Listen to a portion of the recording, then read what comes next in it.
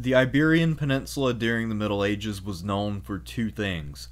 One is that Al-Andalus was supposedly this great land of unending prosperity, tolerance, and scholarship. And on the other hand, this was a land riven by war between Muslims and Christians for control of Spain and Portugal. Which, if either of these narratives is true? Well, let's find out today when we study medieval Spain between 711 and 1492 and look at it as a frontier society. A topic as broad as medieval Iberia with its 700-year span is something which needs some central organization in order for it to really be something that someone can wrap their heads around in a fairly short amount of time. So, with that in mind, there are 4 questions that I want you to keep in mind while you're watching this video. 1. How well does the classic Reconquista narrative fit Spain's development over the course of the Middle Ages? The Reconquista narrative is that basically as soon as the Muslim conquest was completed in 711, the Christians immediately began waging a holy war that they understood as a holy war, and they eventually won in 1492. Question 2. Was Al-Andalus the tolerant and enlightened land of learning that it is sometimes touted as? Or is this a lot more complicated than that, and this was a time in an area where the fortunes of learning and tolerance and other things varied over time? Which is more true? And is this an area which experienced more learning than others, so far as we can tell? Question 3. How applicable are general trends in medieval history to this region? For instance, does the rise of feudalism or the conflict between the crown and nobles, are these things that we see in Iberia the same way that we see them in places like Byzantium or France? And finally, question 4, how does understanding Iberia during this period as a frontier society help to balance out and focus our understanding of medieval Iberia? One concept that I'd like to introduce right now is the idea of a frontier society. Basically, a society which is between two different civilizations and which has characteristics of both. And another characteristic of a frontier society is that people in it tend to be relatively tolerant of differences because they have no choice but to be. So I think that if we look at Spain and understand it as a frontier society where people kind of implicitly had to accept the people around them, then a lot of this will actually make a lot more sense, and answering this question will then shed a lot of light on the first 3 questions as well. So without any further ado, let's set the clock back to 711 and start working our way forward to 1492 so Columbus can go and sail the ocean blue. Let's begin at the beginning, the Moorish conquest in 711. So, the Visigothic army at this time was engaged in a civil war. There were at least 2 contenders, one of whom was King Roderick. Now, when the Arabs landed in 711, Roderick broke away from his activities and marched south to meet them. And in battle, Roderick was killed and his army was dispersed. After Roderick's death, it looked like it would still be almost impossible for the Arabs to make a full conquest of Spain. They might would pick up some cities and call it a day and maybe try again later. But the problem is that Visigothic society had become demilitarized in the last century or so, and it looks like it was very difficult for the locals to organize themselves into a cohesive military resistance. It also suggests that the locals weren't really all that alarmed about the invasion, comparatively speaking. So, in the end, what happens is a relatively small force of Arabs and Berbers are able to establish control over most of the country over the next several years, and they do so in a fairly haphazard fashion. Now, the conquerors focus heavily on the rich southern and northeastern sectors of Iberia, and they largely ignore the poorer mountainous northwest. So this explains why they were able to hold on to the south and those areas for so long, whereas resistance began to accumulate up north. One of the unfortunate facts about 8th century Spain is that it's very poorly recorded in our sources, so a lot of what we know is very sketchy and may have been muddled by historians writing with limited records at a later date. At any rate, moving aside from those concerns, let's look into what we think we know. It looks like there was a kingdom of Asturias which formed between about 718 and 722, give or take. And it looks like what happened is that there was an isolated Berber garrison up north, and that the locals in the area were able to organize and take out that garrison. And that garrison was not really reinforced because of how thinly stretched the Moors were. And the origins of this event are fairly poorly known, just because we don't really have a written account of a story in history and all the way until 883, so about 160 years later. This new kingdom of Asturias is traditionally attributed to a Visigothic nobleman named Pelagius. We have no idea whether he's actually real or not. And Asturias will later change its name to the Kingdom of Leon when the capital of the kingdom is moved to Leon, and Leon is probably a much better known medieval kingdom than Asturias ever was. So when Leon appears, this is where it came from. One recurring pattern in medieval Spanish history is that the Christian kingdoms tend to gain the most when the Moors are most at odds with one another. And this begins very early. So by 731 to 32, there is a full-scale Berber revolt. There had been tensions between the Arabs and the Berbers for years, and these finally turned into a full-fledged revolt. It most likely occurred because the Arabs were treating the Berbers as second-class partners rather than as equals, and then that fueled enough resentment to form a revolt. Well, the Caliphate in Damascus sent more Arabs from Syria, and between them and the Arabs who were already there, they were finally able to put down this revolt. However, there was now friction between the new Arabs and the previously settled Arabs. So you basically replaced one problem with a problem that's almost identical, just different in terms of who the people involved are.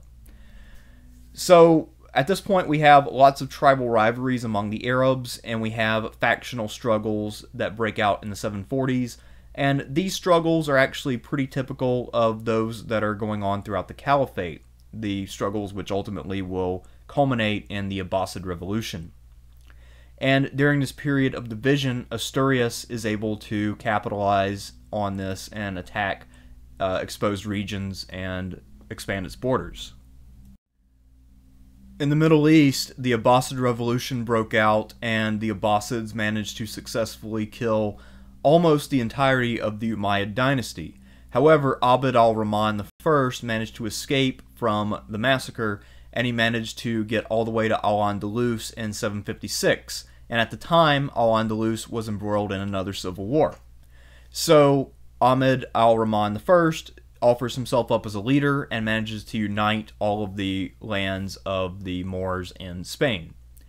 And he forms what is known as the Emirate of Cordoba. And this will unify the Arabs and the Berbers for the time being.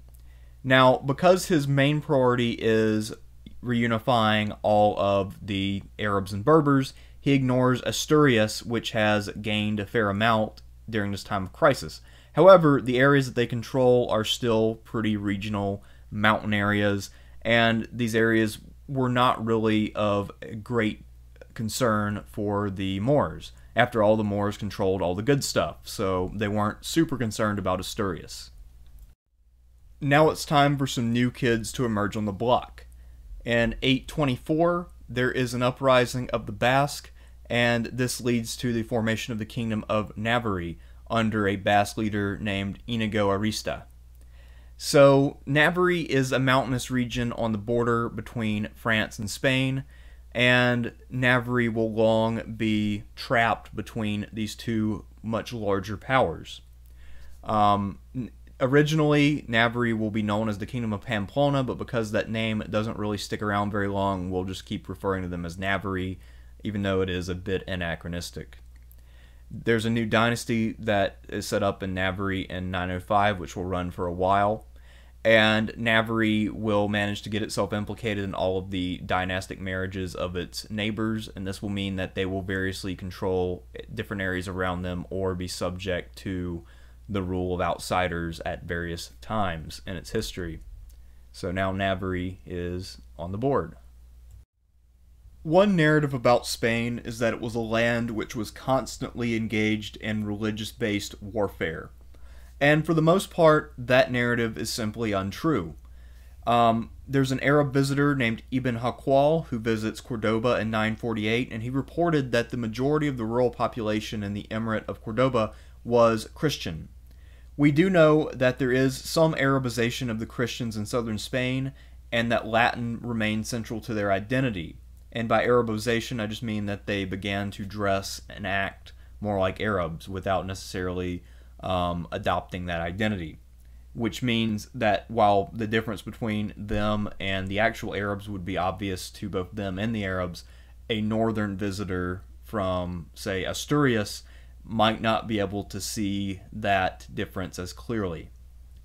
So, we also know from the chronicles in the Arab South that Christians were almost always allowed to hold high office in Cordoba.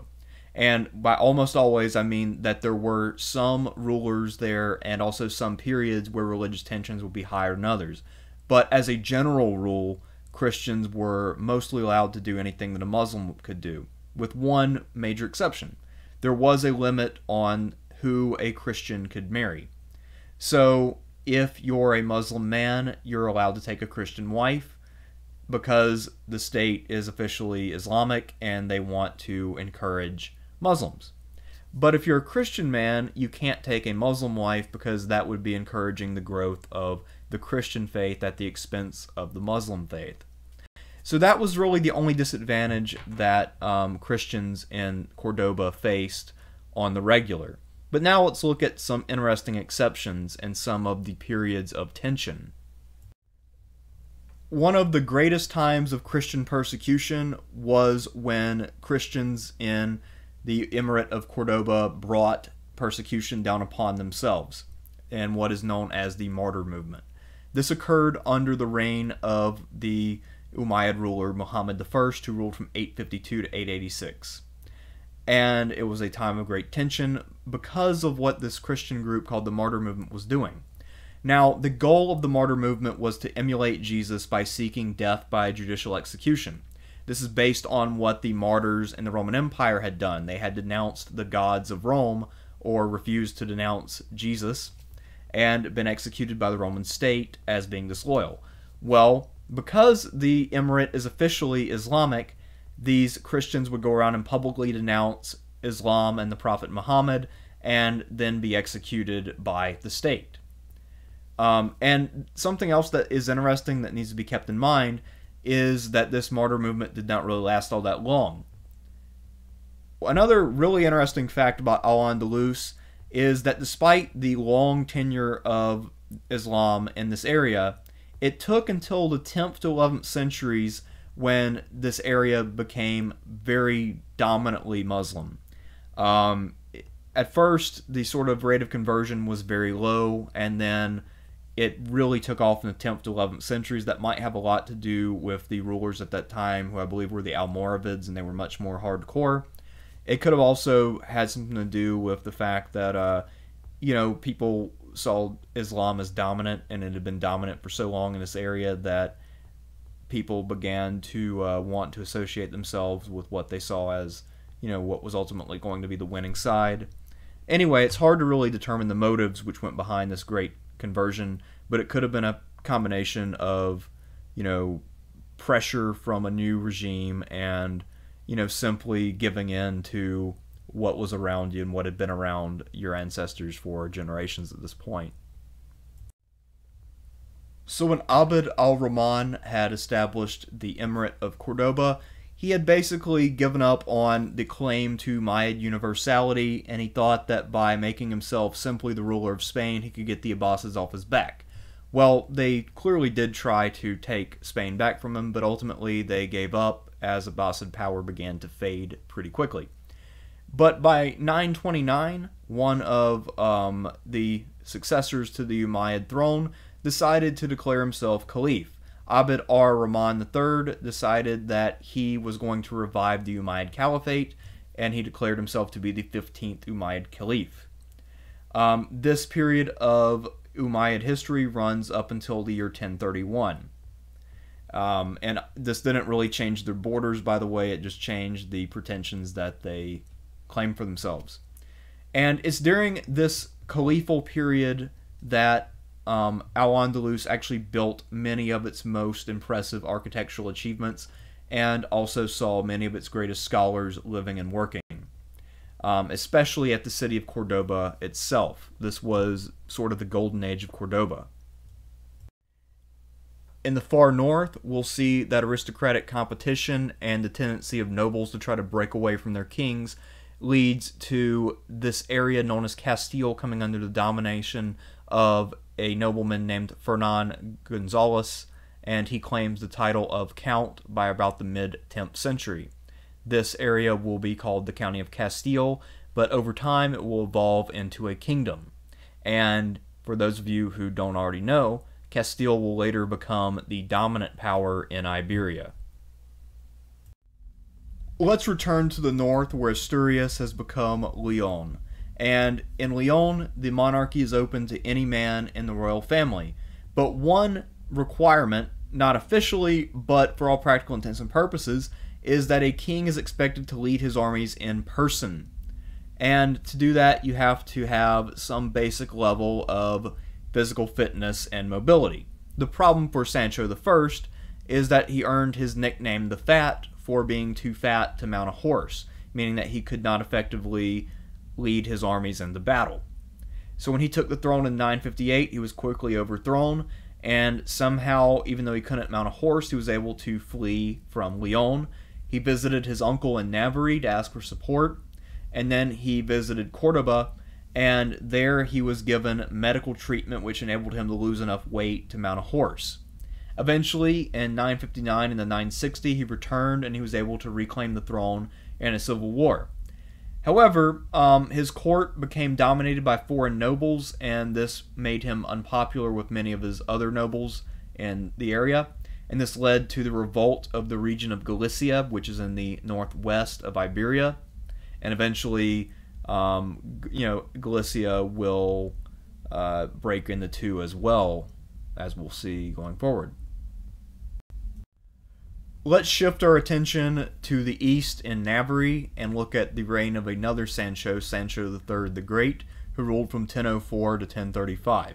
Sancho earned his nickname by extending his kingdom's control to include the county of Barcelona in the east and the Duke of Gascony in the north, both of whom had formally sworn their fealty to the Franks. And because his son came to the throne in Castile, they tried to work together to overthrow Leon in 1031, but when Sancho died, this enabled Leon's king Bermudo III to rally, and that delayed the process of destroying Leon by several years. The death of Sancho III may have ruled out a father-son pincer on Leon, but it did not rule out a brother-and-brother pincer. So Fernando of Castile and Garcia IV of Navarre resumed their pincer attack on Leon, and this war would resume in 1035. The decisive moment was the Battle of Tamarin in 1037, where Bermudo III of Leon died in battle, and the line of the Asturias dynasty died out. This led to Fernando claiming the title of Fernando I, and his new kingdom is now called Leon Castile, and he would rule from 1037 up until 1068. Since things aren't complicated enough, let's introduce a new player to the Game of Thrones in Iberia, and that new player is the Kingdom of Aragon. Originally, this area was under the jurisdiction of Navarre. However, Ramiro was given this land by his father Sancho the Great, but since Ramiro was illegitimate, his brother, the King of Navarre, decided to try to press his claim to this land, so they had to fight a war. Ramiro won, and he was able to achieve independence. So, from the time of its foundation in 1035 all the way up until 1285, when the borders would all stabilize, Aragon pressed south at the expense of Al-Andalus pretty continuously. In 1162, the Kingdom of Aragon changed its name to the Crown of Aragon when they added Catalonia and Valencia. And the Crown of Aragon is different than the Kingdom because this means that they rule over these areas, but the amount of control is less direct. And it was sometime also under the banner of the Crown of Aragon when the Aragonese would also establish a claim on Sicily. However, we're not going to go into detail on that because that just makes things unnecessarily confusing and complex. Al-Andalus had been taking a pounding during this time, not nearly as bad as what appeared on the previous map. The only reason I used that map was because that was the only graphic of Aragon that I could find that looked remotely decent and presentable. At any rate, Al-Andalus was still taking a pounding, and that was really undermining the legitimacy of the caliphate at Cordoba. So this led the locals to call for a new dynasty to take over and lead them, and this led to the rise of the Almoravid dynasty. Now, the Almoravids have a history which was rooted in Africa. They were actually a Berber dynasty, and they were tied to the Malikite school of Islam, which I don't really know anything about, but if you're interested, you can look it up for yourself. Now, there are African holdings for the Almoravids all the way from 1040 on, and they established their capital at Marrakesh in Morocco in 1062. By 1076, they had conquered the Ghana Empire to their south, so they are basically a west coast of Africa empire for the most part. However, then they shift focus when in 1086 they're offered an invitation into Al-Andalus by the disillusioned nobles there who were looking for strong leadership. And the Almoravids are able to stem the advance of Aragon and Castile, which had been on a full-fledged offensive, but they weren't actually able to reconquer anything because of how strong Aragon and Castile had become. And in 1126, the Almoravids showed their more hardcore Islamic tendencies when they actually deported all of the remaining Christian communities in Al-Andalus to Morocco. The thought being here that the Christians are potentially disloyal by virtue of their faith, so it's best to keep them away from the frontier where they might betray Al-Andalus in favor of their Christian neighbors. Now, you might be tempted to think that in a land with this many kingdoms, the most famous man in the 11th century would be one of the kings who were constantly at war. But you would be wrong, because the most famous person of the 11th century in Iberia was El Cid. Now, his real name was Rodrigo Diaz de Vivar, and he was a minor noble from Castile. He was born in the year 1043. El Cid simply means the Lord, and it's thought that that title actually comes from Arabic. He's also called El Campeador, which means outstanding warrior, and he is the subject of the poem of the Cid, which is basically an epic in his honor, which makes him into a Christian hero, which is a bit weird when you actually look at his real life. Now, he started out life as one of the generals in a Castilian civil war, and he rose to prominence in one king's service.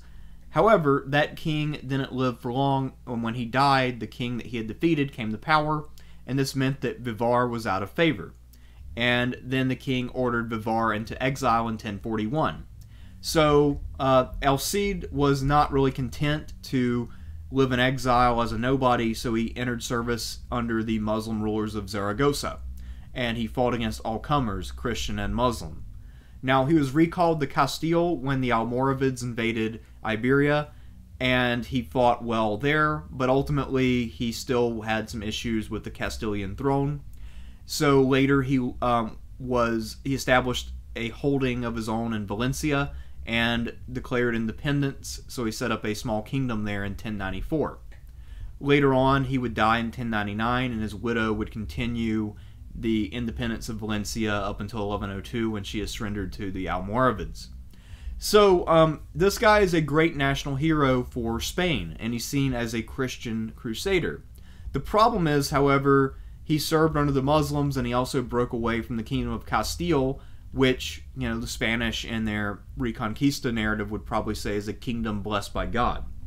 So it's a weird sort of set of mental gymnastics that go into it, but what it does reveal that's much more interesting than the Spanish narrative is that it was possible for people during this period to serve other powers, that people were not bound by their personal religion when it came to where they lived and worked, and that if you were a capable warrior, you could get work anywhere in the peninsula. So that's really the takeaway from the story of the Cid, more so than his little stint as the King of Valencia or his reputation as being this great Christian hero. And let's face it, this picture in Iberia with all of these warring kingdoms is not nearly complicated enough, so let's introduce yet another one. Now, we've already talked about how Galicia broke away in the far west and north of Iberia. Well, now there's a Count of Portugal, which is basically the southern half of Galicia, and that breaks away from Galicia under Count Afonso, who has the backing of local nobles and the church, and he declares himself King Alfonso I of Portugal in 1139. Now, he decides to go after the city of Lisbon in 1147, and he is greatly aided by crusaders coming in from the north, especially Englishmen. And when they stop in at a Portuguese port, they receive a sermon from the Bishop of Porto, who says that all crusading deeds are equal, and that by helping the Portuguese to take Lisbon, they will be doing something great for the cause that will be equally valid when compared to conquest in the Middle East. So the Crusaders stay, and they aid King Afonso in taking Lisbon, which would be the capital of Portugal from that point until the present. Now, this capture is generally seen as part of the Portuguese Reconquista, but for obvious reasons is also claimed by the Second Crusade, since the English and some of the Scandinavians present also gave quite a bit of support to this effort. Because the 12th century was this age of crusading kings, you might think that the craze of the Crusades would have legitimated Alfonso beyond any kind of challenge. However, that's not the case. So Alfonso I the Conqueror spent his long reign from 1139 to 1185 trying to seek complete independence and gain international recognition. The problem is his cousins on the throne of Leon always considered him to be a rebel and tried to reconquer Portugal many times. And it was only in 1179 when Portugal was able to get a papal bull declaring that Portugal was a legitimate independent power and that it only owed suzerainty to the Pope himself.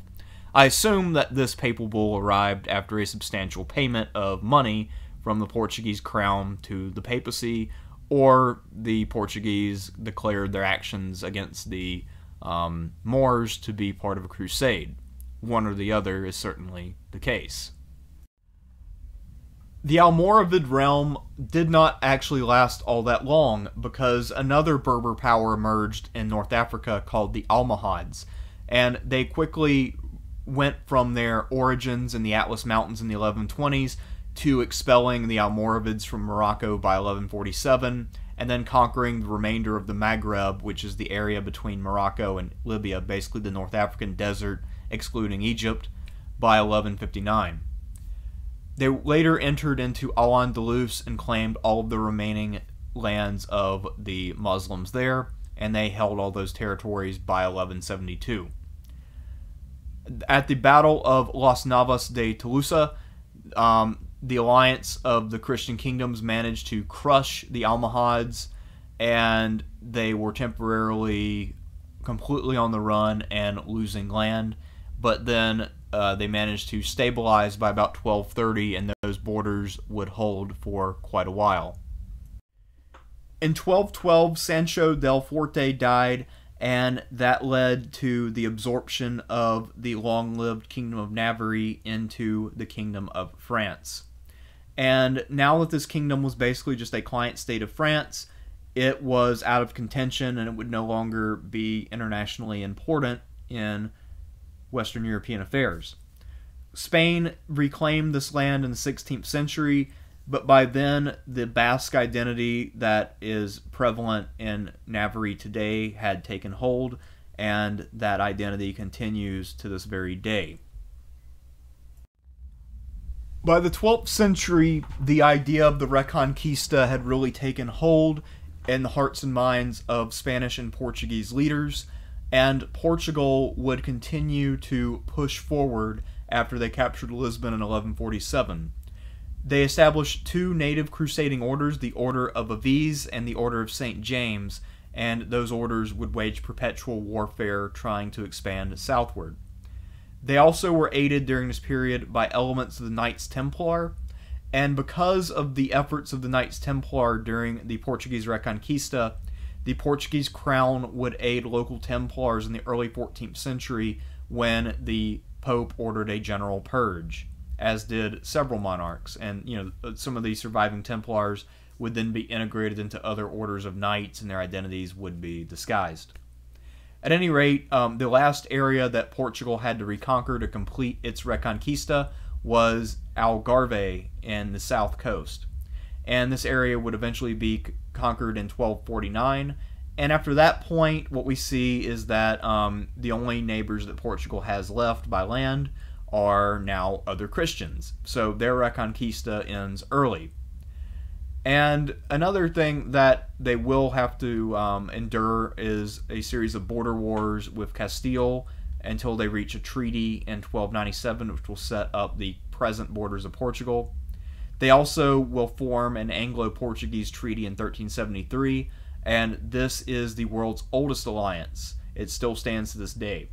Another process which will continue after the end of the Portuguese Reconquista is that we will see Portugal experience a gradual cultural homogenization and also continue to grow in a separate direction from Spain to its east and, form a distinctive Portuguese identity and language.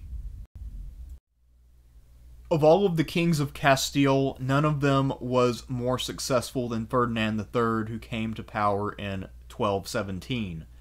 In 1230, the throne of Leon was due to go to one of his sisters, but Ferdinand contested the will, and he contested the will with a force much more effective than a lawyer. He had an army. So he managed to claim the throne of Leon and then formally unite this kingdom into just the crown of Castile. So there is no more Leon Castile, just simply Castile. And then in 1231, he also claimed the throne of Galicia, which was now isolated in the northwest, and fell to him pretty easily.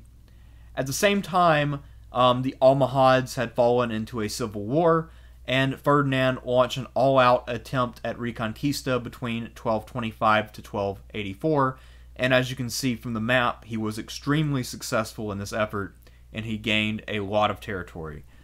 As well, the Aragonese also took a fair amount themselves, under their king, who was named James at the time. In 1230, the Emirate of Granada emerged, and it was ruled by the Nasrid dynasty. The Emirate of Granada is also sometimes called the Kingdom of Granada, and this was destined to last between 1230 and 1492. It is the last of the Moorish states in Iberia. Granada was able to prosper for most of its history due to all of its North African trade connections, but after about 1415 or so, economic activity took a big hit due to a lot of Portuguese attacks in Africa, which disrupted this trade. And that also created a lot of refugees, so by 1450, Granada was getting refugees from North Africans in the south and from people on the frontiers of the Emirate of Granada. So the city of Granada itself, by 1450, was the largest city in Europe for a short time, mostly due to refugees coming in. Although the borders between 1230 and 1492 were more or less fixed, the marches between these kingdoms would be pretty fortified, and Castile, Aragon, and Granada all would have fortified borders, where they would settle military aristocrats, and those guys would be responsible for trying to raid and advance the borders of their kingdoms. One thing that Granada had going for it that enabled it to hold out against two much more powerful neighbors for so long is that it was able to benefit from the Sierra Nevada mountains and not have to fortify everything and take advantage of some of that natural rough terrain to really have a formidable defensive grid. Now, during this period, we also see that there is increasing religious intolerance and tension as compared to earlier periods. So, the sort of golden age of Cordoba is long past, and now there is some religious animosity, but it still shouldn't be greatly exaggerated. There's still a lot of trade between Granada and its Christian neighbors, and they still have a lot of interactions, and there are some friendships which go across the border. So, while things have gotten less tolerant, we shouldn't necessarily think that this is like the First Crusade or that kind of mindset by any stretch of the imagination. So Granada did experience a fair amount of erosion between 1292 and 1462. This is a period where Castilian nobles on the marches were able to take various cities and strongholds, but this is over a long period of time, and ultimately this wasn't a ton of land. However, the main problem for Granada going forward was that as a smaller kingdom, which is now experiencing economic difficulty due to the activities of the Portuguese disrupting their trade routes, is that there's now a gunpowder arms race starting in the 13th century and getting more important as time progresses. Because you need quite a bit of money to buy these new and expensive weapons. So, at first, gunpowder weapons aren't that big of a deal. They're not really all that much more effective than traditional catapults. But by the time we get to the 15th century, we have heavy bombards which render medieval fortifications completely obsolete. And for Granada, this will spell doom in the same way that it spelled doom for Constantinople as it tried to hold out against the Ottomans. Let's take a look at what's going on internally in Castile. In the 13th century, Castile, contrary to its reputation as a destroyer of learning, was actually founding many universities. And it gets this reputation because of the way that it handles Granada following the Reconquista. We'll talk about that. It was basically a period of book burning and other openly anti-intellectual activity. But the 13th century was an age when Castile was founding many universities. During this time, Castile was the dominant power in Iberia. And from the 13th century forward, Castilian was not only the official language of government, but it was also the dominant language for international affairs within Iberia. It was the lingua franca of the region. However, Castile was often engaged in conflicts with Aragon, Portugal, Granada, basically its neighbors, and it also suffered from the occasional civil war. So that's why there was this long pause. It's because Castile is doing other stuff, mostly fighting its neighbors and fighting for the throne of Castile.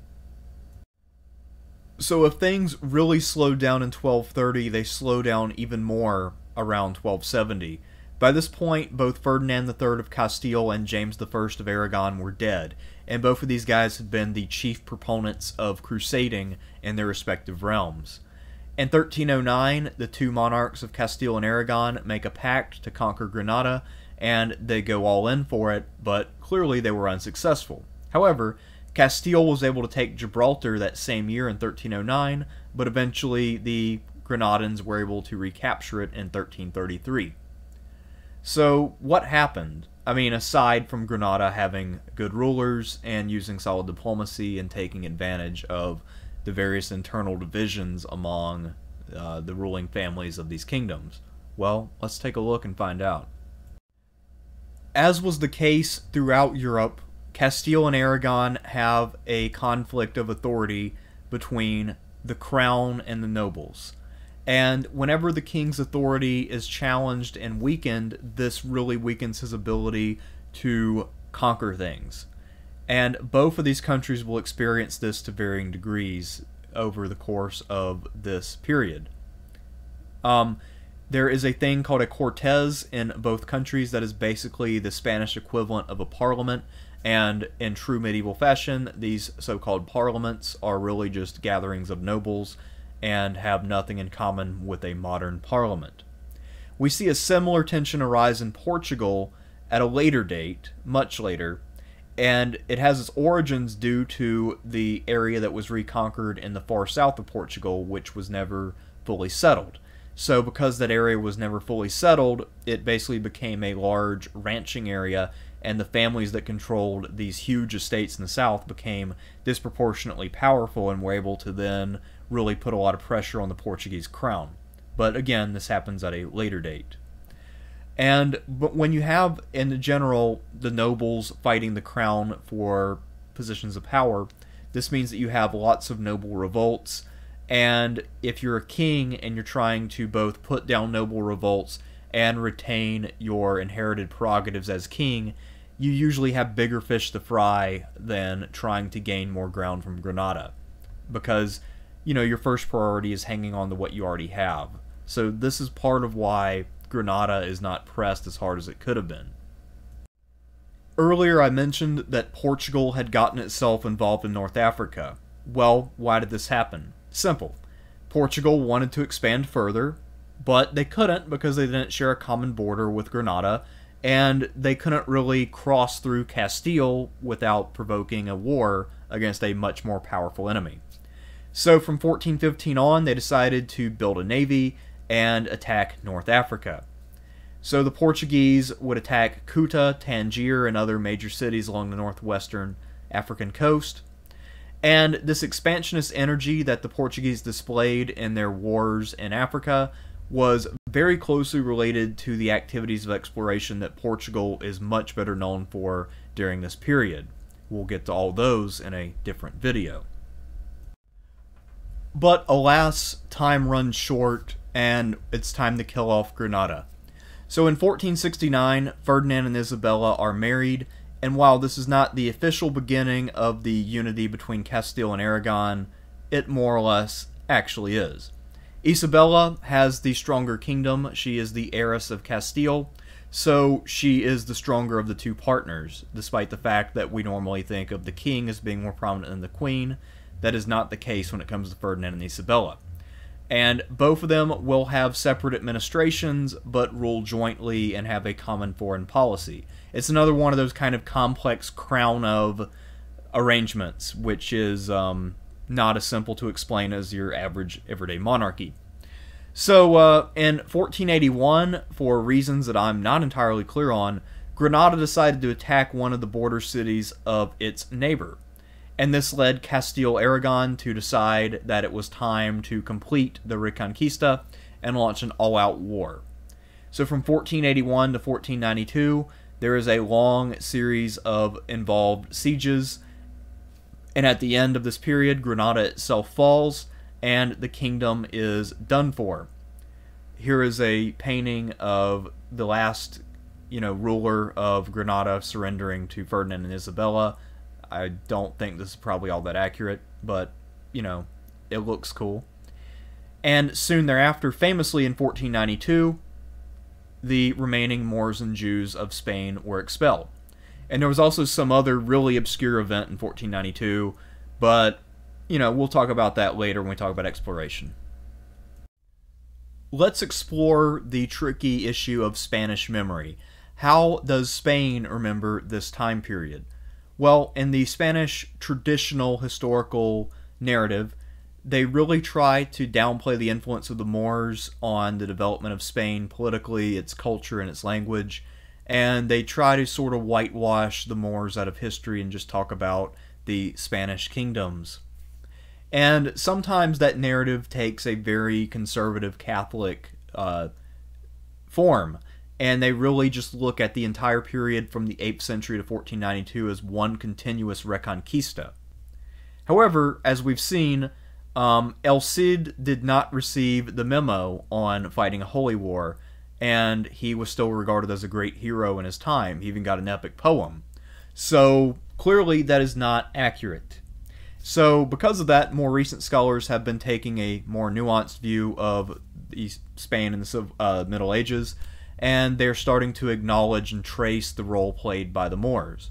In truth, Spain could not have gotten to where it is today without the Moorish influence. Had the Visigoths continued to rule Spain for the 7 centuries, Spain would look a lot different than it looks today, and I'm sure that the Spanish language would also be a fair amount different than what it actually is. What is the legacy of Al-Andalus? Well, by medieval standards, Al-Andalus was a great center of learning. It was prosperous, and it achieved a level of religious tolerance which was fairly unusual for the Middle Ages.